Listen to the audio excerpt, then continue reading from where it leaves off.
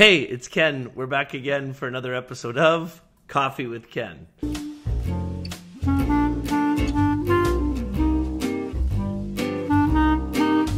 Hey, in today's episode, I want to talk to you about how I turned into Superpower. All right, listen, I want to have a really good conversation with everybody. And I want to talk about, I've had a lot of people over the last couple of months especially make comments to me like, I don't know how you do all this. I don't know how you move so fast. I don't know how you get so much done. It feels so overwhelming.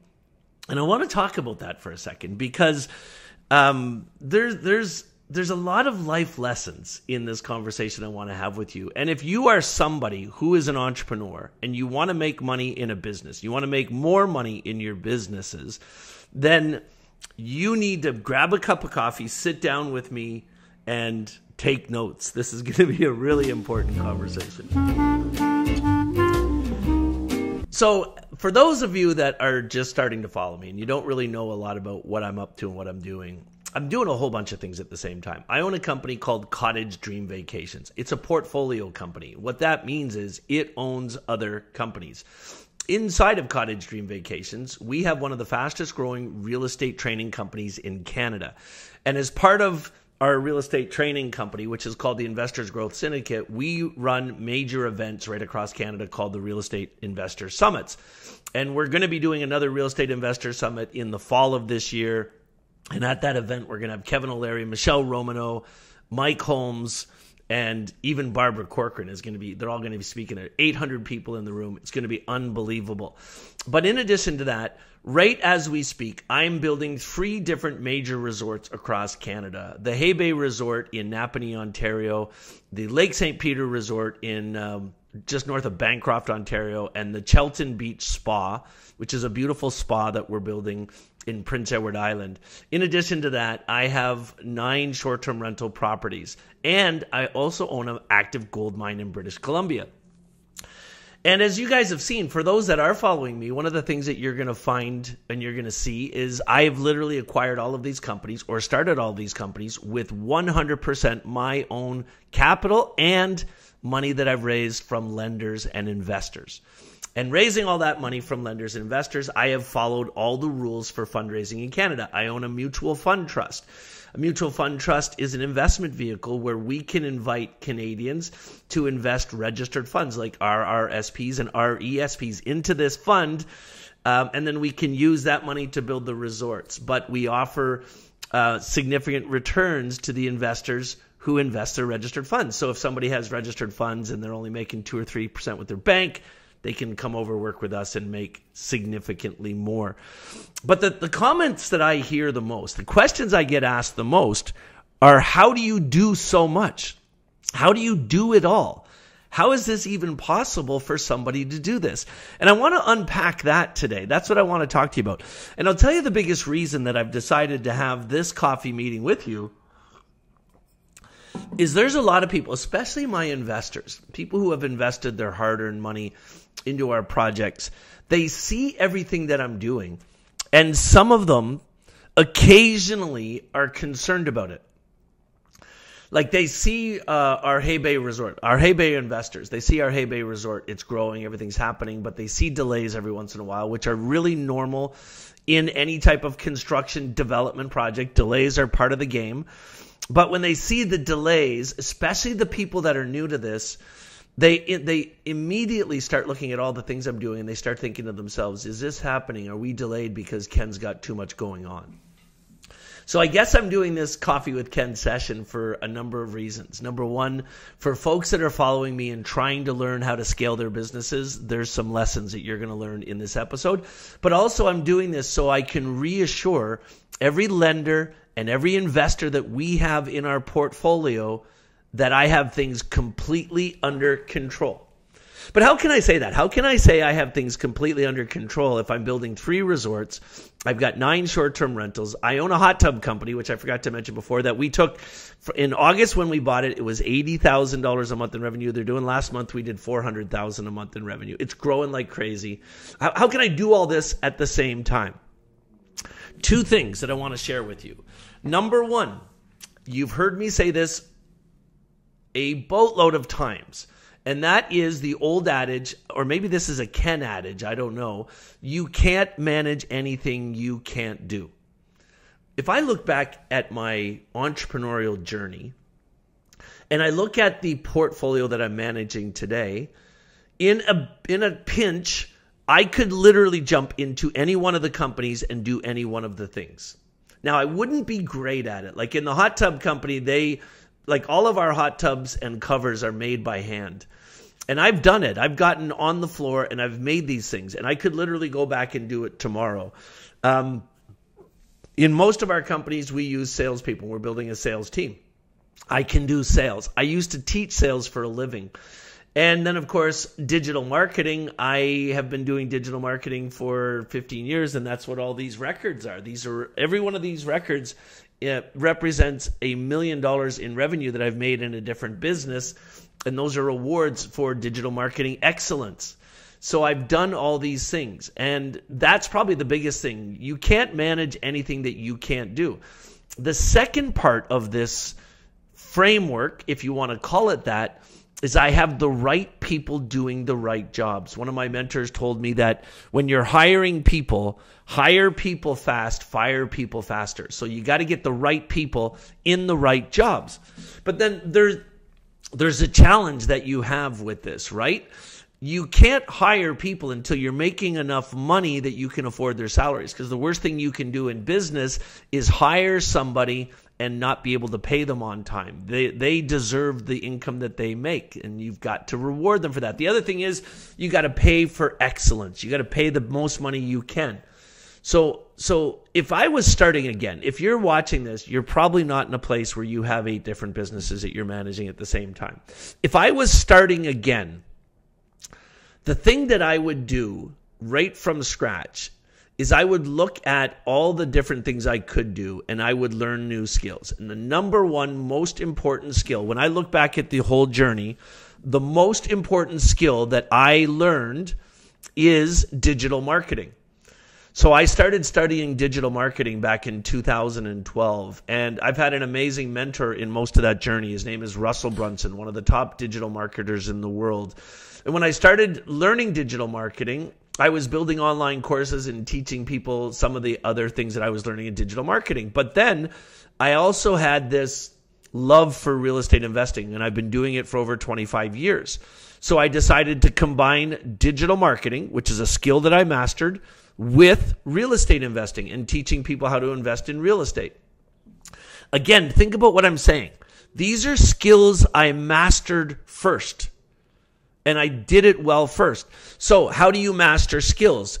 Friends, I'm telling you, if there is anybody that's watching these videos and you are not studying digital marketing and you're not learning how to do it, do that. That's probably the best skill in the world we live in today. Learning about how digital marketing works, learning how to run paid advertising, and how to use artificial intelligence in marketing. I would say if anybody came to me today and said, what should I get into if I'm struggling trying to figure out where I want to go in school? What should I get into? That's what I would tell them to do. Learn that skill first. That's a skill that will set you free. And some of the most important people in the world that you can follow if you want to learn that would be Russell Brunson. Another person is a friend of mine. His name is Alex Hormozi. I haven't talked to this man in probably 8 or 9 years, but we were in Russell Brunson's inner circle together. That's where I met him. He is now the co-owner of a platform called Skool, Skool. It teaches people how to get into digital marketing, and there's a whole bunch of people making money there. So definitely check those resources out and master those skills. Then the other thing that has come from this, first of all, I want to I've got to be incessantly clear about this. You can't master anything you can't do, right? So I've gone out, and whenever I buy a new company, when I bought the hot tub company, I went down there and I actually made hot tubs. I wanted to be part of that so I could understand it. And then I know that in building any business, revenue is the most important thing. So I have literally spent 2 decades mastering how to create revenue through digital marketing, through sales, through having great offers, through having great products. And I manage all that stuff in our businesses today. The second part of this, and it jumps over to hiring great people. And the reason why I'm able to do so much today Listen, the reason why I'm able to do so much today is because I have amazing people. I have a president that is the president of all my companies. So there's basically two of us that are on, basically manage the whole portfolio.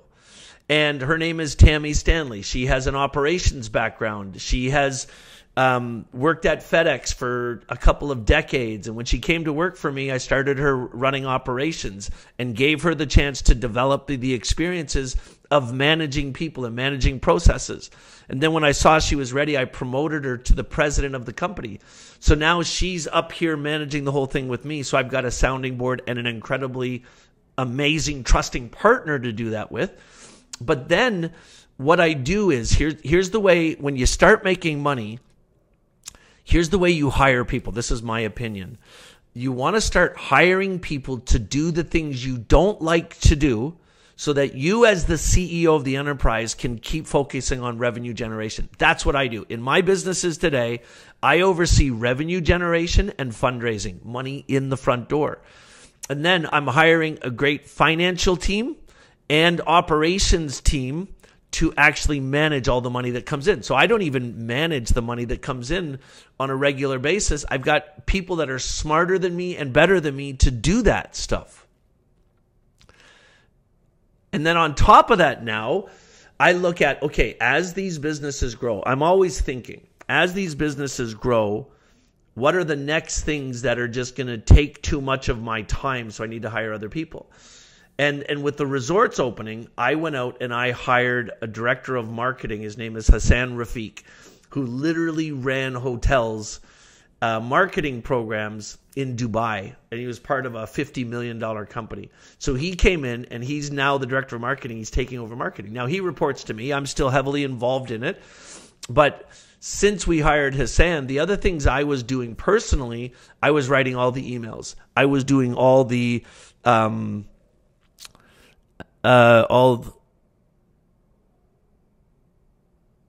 was doing all the images. I was making all the posts. I was doing all the video editing. But now, to make the thing easier for us, now that Hassan is hired, we looked at everything that was going on, and now we've hired a graphic designer that does all of the creation. We've hired an email marketer who works full-time for us and does all of our emails. We've hired a video producer and editor who records all the video and does all the editing. So now think about what I've got just in what I've told you so far. I know what all these people do, so I can watch what they're doing, and where I can see things that I think they could improve on, I could counsel them and mentor them and help them to become better at their jobs. They love their jobs. They're experts in those areas. I can properly guide and mentor them, but now I've got more of my time to create the content that I need to build the awareness, to attract the people to me. And I also know how to generate the leads, which I do with Hassan. And I also know how sales teams should run, so now we can build a sales team and make all that stuff happen. So I guess the moral to the story is, and this is for all my investors and lenders, if any of you ever, you're having a bad day and you start to think to yourself, how can Ken do all that? Would he be doing better at this thing I've invested in if he didn't have all those other things going on? The thing I want you to remember and always trust is that I have an amazing team doing this with me. In every one of our companies, we have a general manager that runs it. So at the Hay Bay Resort, we have Kim Garrett Sousa, who worked at the Holiday Inn hotel chain for years. She's our general manager. She's getting ready to open the restaurant and the convenience store welcome center in the fall. The whole resort will be open. She's going to be ready for it. She's going to run it. I have Lisa Beefer, who's the general manager of Canadian Hot Tubs, and she's doing an amazing job there. She's running all the day-to-day operations of it. I have Tammy Stanley, who runs the training company as the president of everything. She runs everything. She's in charge of all that. I have Dan Buckland, who is an engineer, lives in British Columbia. He's the general manager of our gold mine. He's got all that stuff under control. And so what do I really do? And this is how much I've figured this out, how good I am at it. My responsibility is to mentor 5 people, 6 people. Well, I'll tell you how many it is. Kim Garrett Sousa, I work directly with her, and I'm coaching and mentoring her. Lisa Beefer, I work directly with her. I'm coaching and mentoring her. Tammy Stanley, I coach and mentor her running the company. Dan Buckland, I coach and mentor him running that company. And as we open up new, and of course Hassan Rafiq, because he's in charge of marketing for everything, I coach and mentor him. So that's 5 people. And we have a company that's easily going to break $10 million in total revenues this year through all of our companies, and probably $50 million a year after that. And all I'm going to do is keep hiring new general managers, the best general managers I can, and let them manage those companies, and that will keep everything growing the right way. So I hate to burst the bubble, but I'm definitely not Superman. I don't have any superhuman skills. I'm always working on myself, but the moral to this story is, if you want to build a multi-million-dollar company for yourself, number one, understand that you can't manage anything that you can't do. So get really great at digital marketing. Get really great at the thing that generates the leads. Get really great at sales. Start hiring people to do the other things so you can stay focused on that. And then once you get really great at it and it grows, then hire other people to start to do those things so that you can coach them through that process. And that's kind of really the method to my madness, the secret to my success, or the icing on my cake, however you want to look at it. Anyway, this turned into a bit of a rant today. I hope you enjoyed a little coffee break with me. If you're watching this on YouTube, then definitely subscribe to our channel and leave some comments. I'm happy to answer all the questions. If you're listening to this on the podcast, then definitely give us a review. Tell us if you want more audios or videos just like this.